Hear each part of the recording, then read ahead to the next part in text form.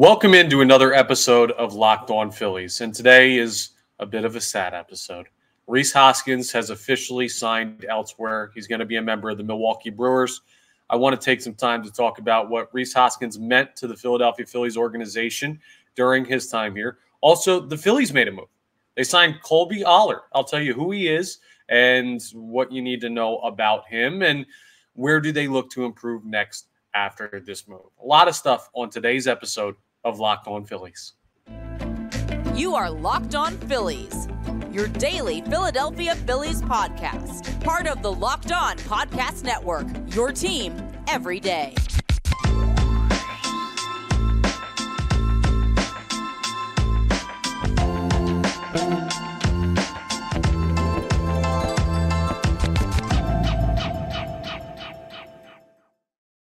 Yes, this is Locked On Phillies. I'm Connor Thomas, your host. Thank you so much for checking us out. We're part of the Locked On Podcast Network, your team every day. If you're consuming us in podcast form today, please make sure you rate and review wherever you get your podcasts. If you're watching on YouTube and haven't subscribed yet, go ahead and subscribe to the YouTube channel. It'll get you new notifications every time an episode is posted. And today's episode is brought to you by FanDuel. Make every moment more. Right now, new customers get $150 in bonus bets guaranteed when you place a $5 bet. Visit FanDuel.com/LockedOn to get started. And yes, Rhys Hoskins has officially signed with another team. Rhys Hoskins signed a 2-year deal with the Milwaukee Brewers worth $34 million as of yesterday. So Rhys Hoskins goes to Milwaukee. Milwaukee is getting a great one. Before we revel in the time that Rhys Hoskins spent with the Phillies organization, you might look at that and say 2 years, $34 million. That's what, $17 million a year. That's not pricey. Why didn't the Phillies want to pay that? And frankly, Bryce Harper is, and this is going to be ironic as we get to more of like Rhys Hoskins' legacy with this organization, but you could say that Rhys Hoskins is a big reason why Bryce Harper is here in Philadelphia. Brees combine their names there. Bryce Harper is a big reason why Rhys Hoskins is not here in the city of Philadelphia anymore. Now, you're not going to sign someone to a $17 million year contract to be on the bench. You're just not. So it doesn't make sense for Rhys Hoskins to be here unless he was playing in the field. And the only position he can really play is first base. The outfield experiments that the Phillies have tried with Rhys Hoskins in the past never really seemed to work, and your outfield's pretty settled.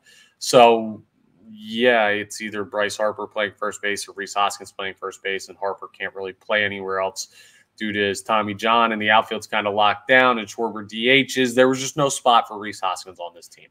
It's unfortunate. It's very similar to the Gene Segura situation when Trey Turner came in last year, and it's just the casualties of improving the roster. But Rhys Hoskins he was so amazing as a member of the Philadelphia Phillies organization. He came into this organization at a time where they were in that dead zone of not making the playoffs and not having any type of success at the major league level and not having a great farm system. And it was just, what in the world is this team ever going to do to reach relevancy again? And a lot of people point to Bryce Harper as the reason the Phillies have once again reached relevancy. And more than relevancy, they've been on an amazing run. But let's be realistic about this. Remember the narrative about when Bryce Harper came here, when he decided to sign here? Yeah, he got paid like crazy. So did Manny Machado. So there was money out there from other teams. Bryce Harper wanted to be in a city that he loved, a city he could build a family in that was passionate, that he felt like wanted him. But part of the narrative at that time was also Rhys Hoskins, Bryce Harper. These guys are close friends. Their families know each other. Rhys Hoskins was a drawing point for Bryce Harper to be here in Philadelphia. If he's not here, who knows if Bryce Harper's here? Who knows if that leads to JT Realmuto re-signing? That leads to Zach Wheeler coming here. That leads to all these guys, Schwarber, Castellanos, Trey Turner, everybody.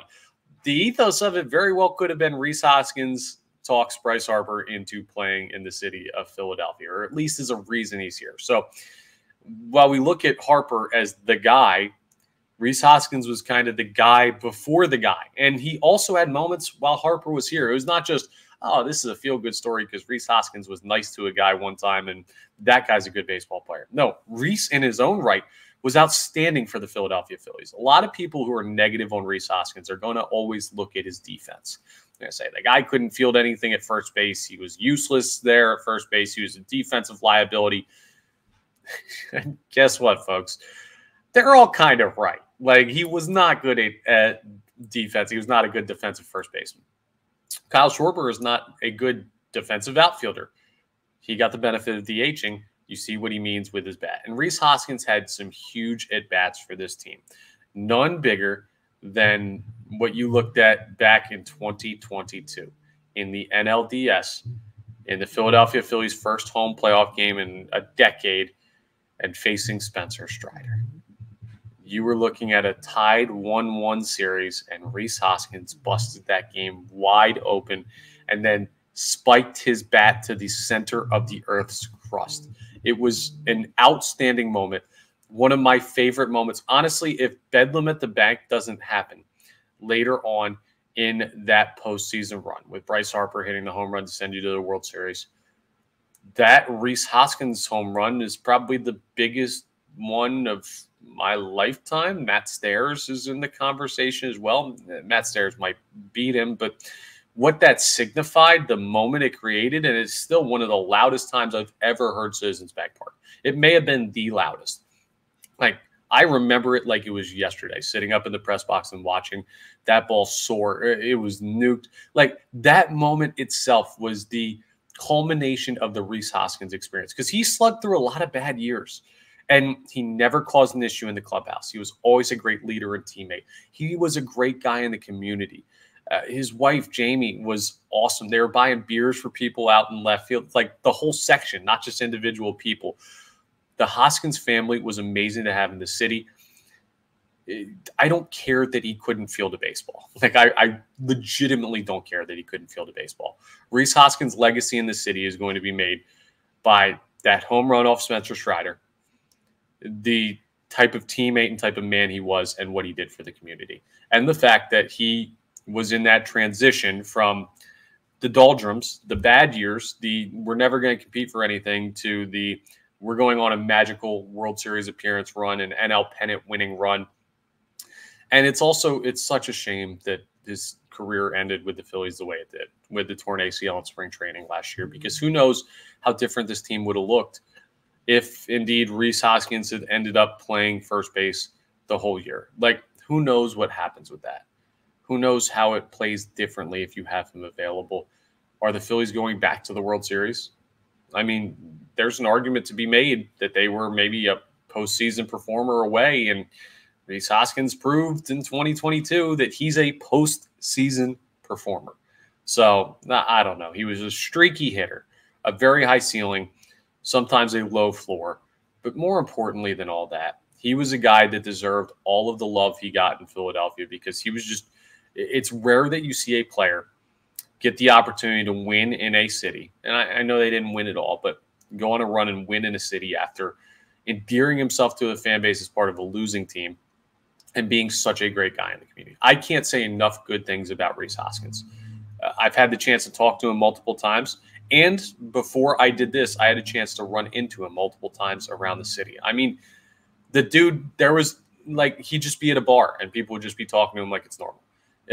I would be just going about my errands. And there was a time where I saw him. He was at the teller next to me at the bank, not Citizens Bank Park. No, he was at the teller next to me at a literal bank. He was just an accessible everyman type of guy. And it was amazing to see what he became in this city.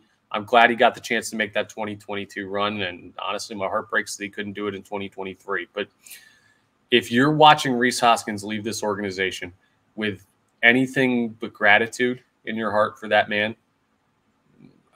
I don't think you're a true Phillies fan. I think that should be the only feeling that anyone has towards Rhys Hoskins, the rest of his family, and his time as a member of the Philadelphia Phillies.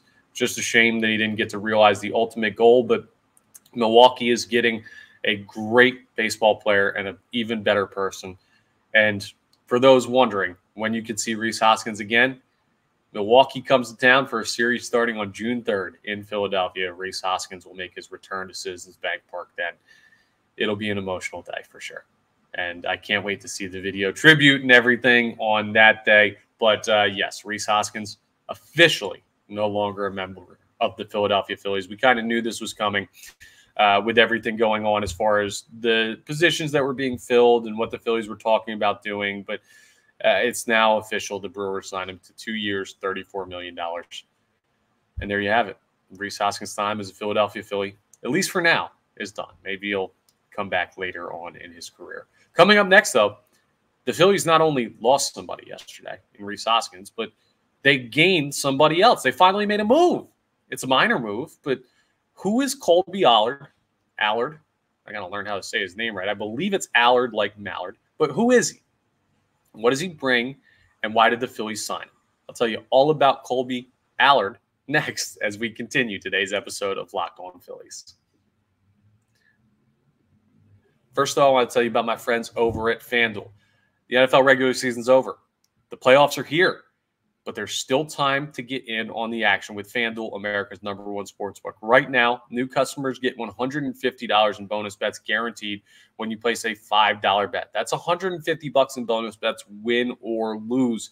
The app's super easy to use. And there are so many different ways to bet. You can do live same-game parlays. You can find bets in the new Explore tab that help you find the best bets possible. You can make a parlay in the Parlay Hub, and you can find more popular parlays that other users have made. It's a great, great feature. There's a lot of great stuff.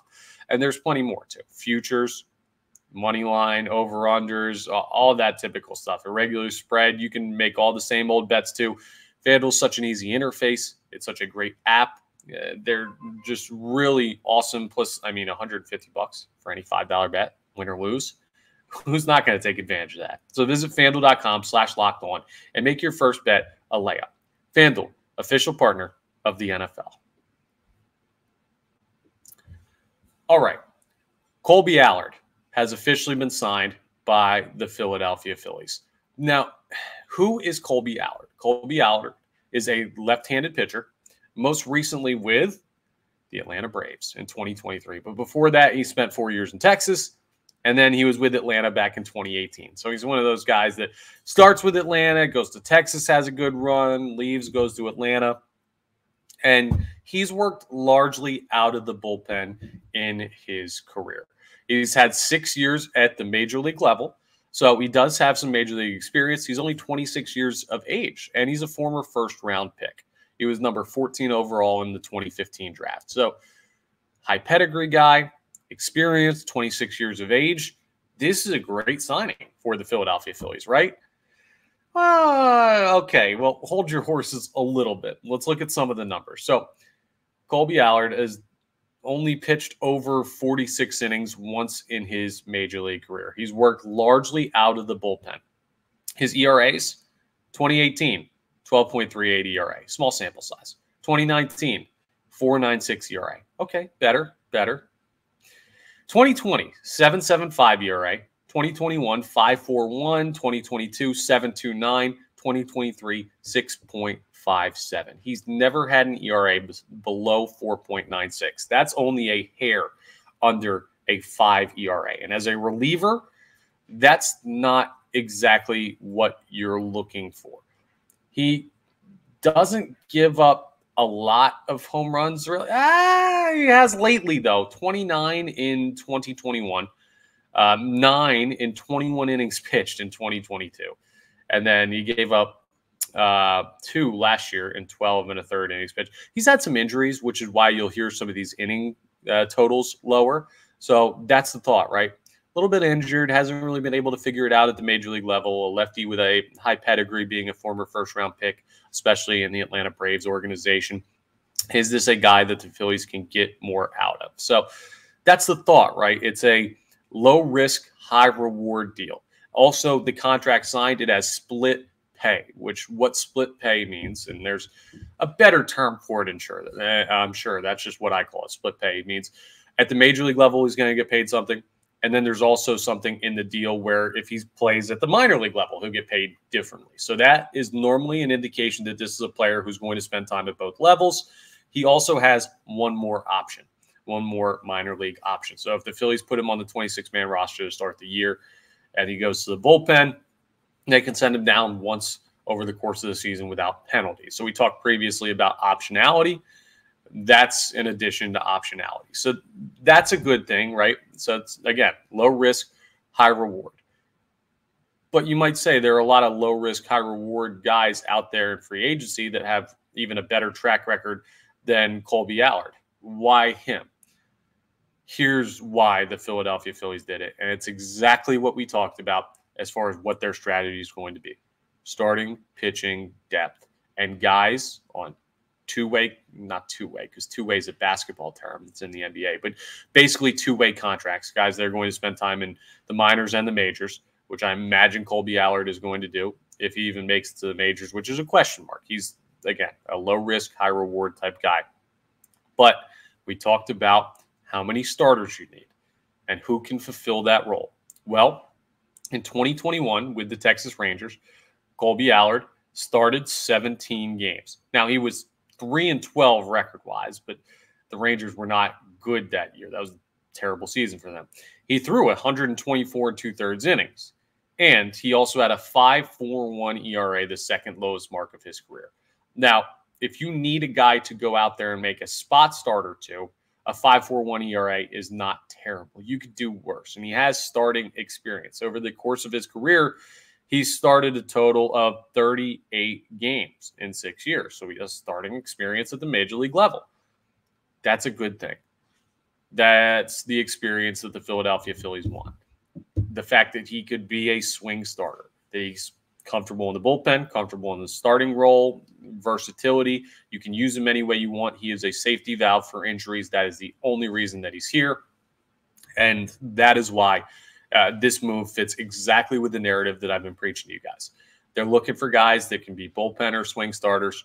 They're looking for guys that can play at the major league level and minor league level because they have minor league options left. Kolby Allard fits into that perfectly. A little bit more on him just so you know why his ERA is where it is. He's actually really good in walk rate, and he's been solid lately in his career in strikeout rate. So he doesn't walk a lot of guys. He does have a little bit of strikeout stuff, but he doesn't throw hard. He's more of a crafty lefty. He'll sit around like 91, 92, cutter, off speed, change up, like nothing crazy special about this guy. So you're not going to see him come in and light up the radar gun. You're not going to see anything like that. He gives up good contact. He's kind of a workaround pitcher. He doesn't have great strikeout stuff, but because he doesn't walk a lot of guys, his ratios look good, but he's more of a control, spot up, find a way to get guys out type of guy and a contact type of pitcher, which isn't ideal at Citizens Bank Park. And it isn't ideal in this era of baseball, but that's the type of pitcher he is. If you don't throw hard, you kind of have to become one of those type of pitchers. So that's what you're looking at. A guy that doesn't really throw that hard, crafty lefty, might find a way to get some guys out of the major league level and could, if there's an injury or multiple injuries, find himself as a spot starter, as an emergency starter for the Philadelphia Phillies in the 2024 season. So that is your introduction to one Kolby Allard, and I believe that's a solid signing for the Philadelphia Phillies for what he's going to be. They're not going to make splash signings. So the question that you have to ask is not talent level of the player. It is experience of the player. And is there experience in a role that makes sense for potentially helping this team? Kolby Allard, 38 starts at the major league level, has played for 6 years at the major league level, former first-round selection. He's a guy that has the experience that the Phillies want and the experience in the right role, being that he started and pitched out of the bullpen. We'll worry about the ERA when we actually see him at the major league level, which ideally would probably be never. It wouldn't make the major league roster, and you'd have your better pitchers healthy. But health is not a guarantee in baseball, and that's not anything against Kolby Allard. It's just if everyone was healthy, you wouldn't need any type of depth, and there would be guys just that would never make a team. It doesn't mean they're bad baseball players. It's just he's a depth piece, a safety valve, and we'll see if the Phillies have to use him at any point coming up this season. But with that signing done, with their first move since re-signing Aaron Nola, what's next for the Philadelphia Phillies? I'll tell you my thoughts as we wrap up today's episode. All right, so you got this swing starter, minor league option, bullpen guy, fills a lot of roles, a versatile left-handed pitcher.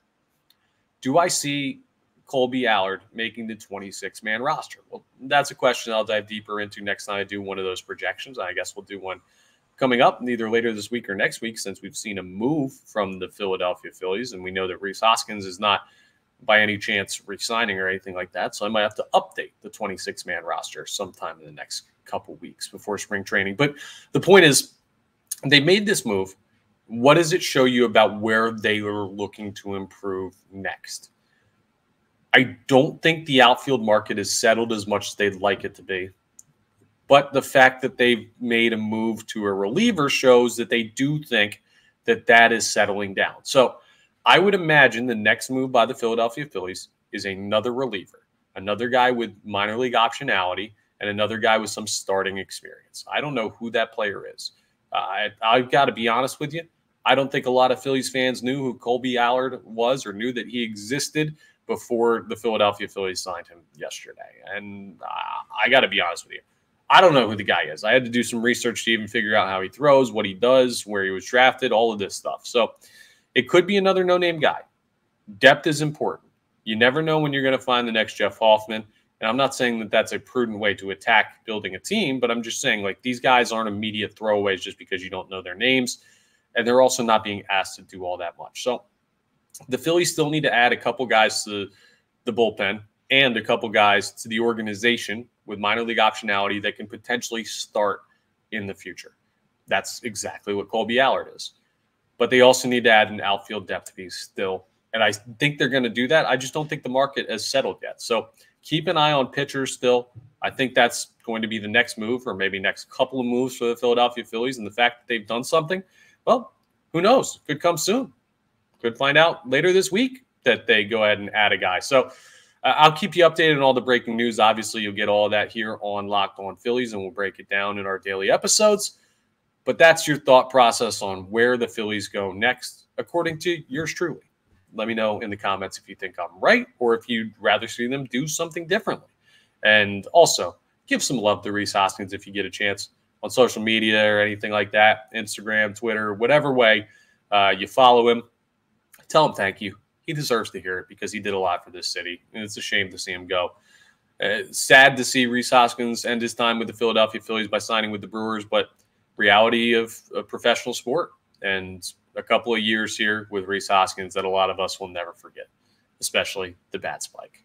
That's all for today's episode of Locked On Phillies. Thank you so much for checking us out. Please make sure, again, you're rating, reviewing, subscribing to the YouTube, all that great stuff. We are part of the Locked On Podcast Network, your team every day. And I'll talk to you next time on the next episode of Locked On Phillies.